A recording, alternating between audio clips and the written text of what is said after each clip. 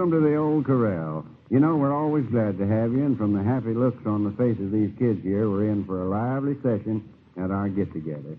So if you can find a comfortable seat up there on the old top rail, let's all relax for a spell and join in on the song fest. Foreman Ozzie Waters here promised some good singing, and I see that Sally Foster is here again to put her smiling voice to work, too.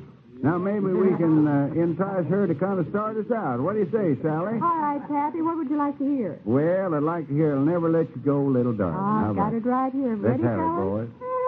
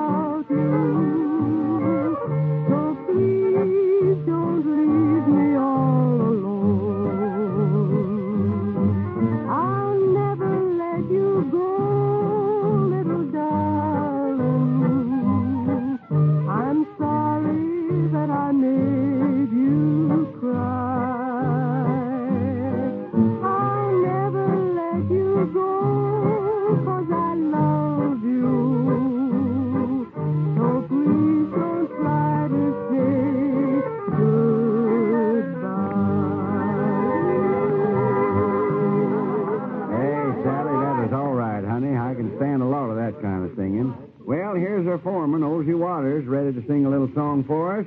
Ozzie, how about doing a little song that all the little grandchildren will enjoy? You know that... Well, I just love little children, so what'll it be? Broomstick Buckaroo? That's a good one. Let's Okay. have that one. Let's have that. Hang your three-cornered saddle on the clothesline. Take that tin pan Stetson from your head. Tie your faithful little pony to the hall tree. Broomstick Buckaroo, it's time for bed.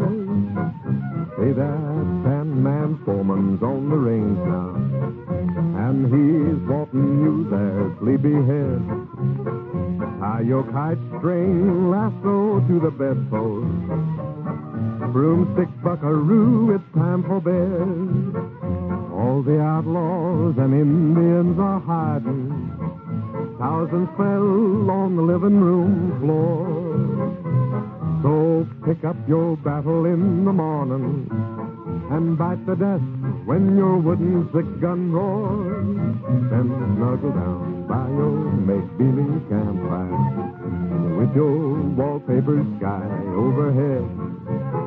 Dream of 3 long years in the saddle. Skedaddle, Broomstick Buckaroo, it's time for bed. Daddy's riding herd on cardboard cattle. You're the last little doggy in the hay. And Mama's in the cook shack planning breakfast. What a wonderful game you've had today. Then snuggle down by your make-believe campfire with your wallpaper sky overhead.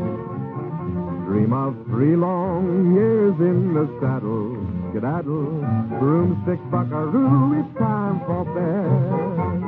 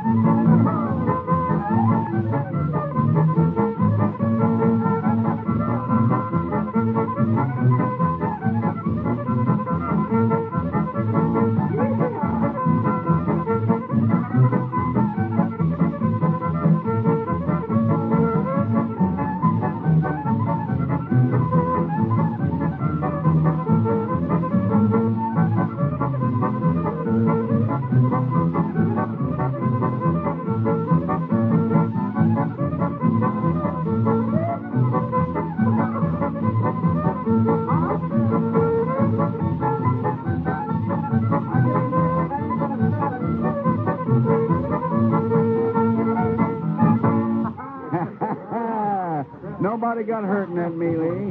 Well, here's the fella that has charge of a chuck wagon. Slim, suppose you sing a song using the words that you say to us fellas every morning when we come in. You don't mean good morning. That's what I mean. That's what I mean. I'm so happy every day the sun don't fail. Happy as the meadowlark swinging down the trail. Happy through the day until the sun has gone. I'll be happy through the night, for he'll be back at dawn. Every day the prairie sun comes over the hill. Smiling in the sky, he says good morning. From his nest the sleepy bird is stretching his wings, waking to the world that he was born in.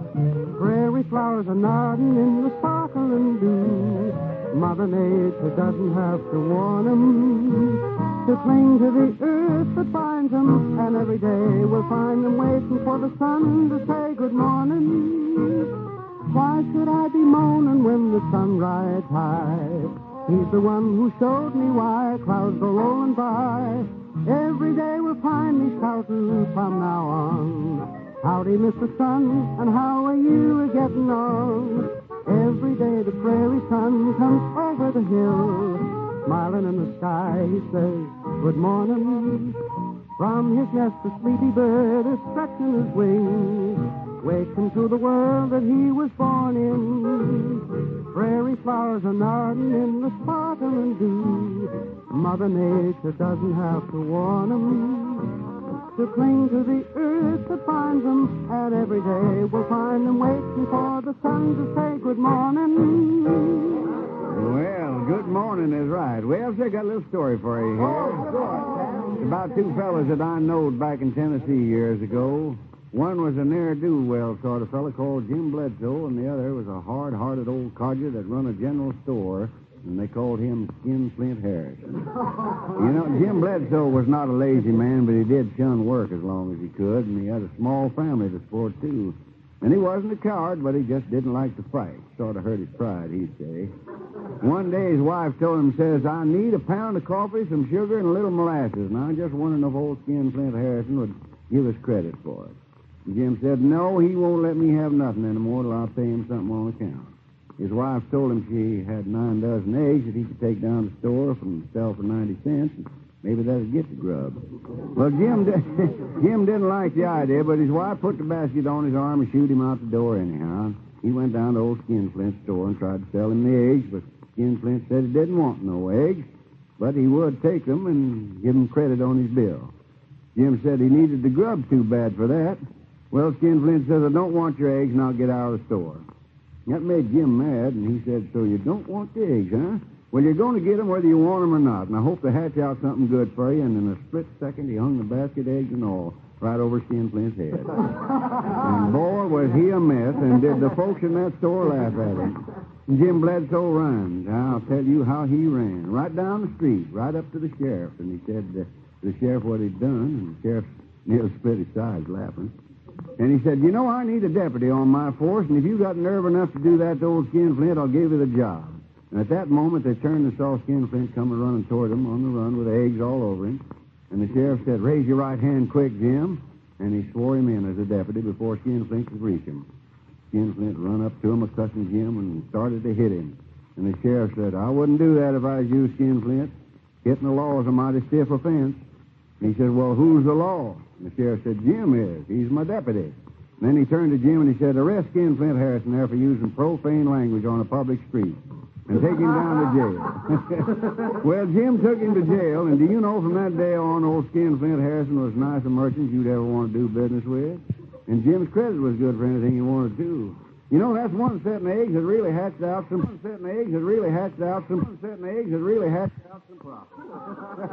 Let's have a song, Oldie. What do you say? All right, Pappy. I don't know anything about any eggs, but I sure know something about a lazy man. Let's have it. Old Tennessee Lazy. When the mountains are hazy, you could hear old Tennessee Lazy singing a mountain song, a tune from those Tennessee hills. And it's early in the morning He starts the day by stretching and yawning, singing a mountain song, a song from the Tennessee River. He takes his old fishing pole, goes on down to that old mill stream, then lights his corncob pipe and puffs away a golden dream. Now people say the old boy's crazy, but that don't worry Tennessee lazy, for he makes them drinks the dew from his Tennessee still. Well, Rosie, I want to thank you for that grand tune that time. Well, so folks, you know we enjoy having you at our little get-togethers here in the old Corral, and we'll be kind of looking forward to you coming and visiting us again real soon. The next time we get together for our old song fest. But right now, it's just about time for us to lock up the old Corral for this visit. So we'll be looking for you. What do you say? Let's make it date. Meantime, the kids will have some more songs for you, and I'll try and dig up another yarn or so for you. Hope you enjoyed your visit this time. So long, everybody.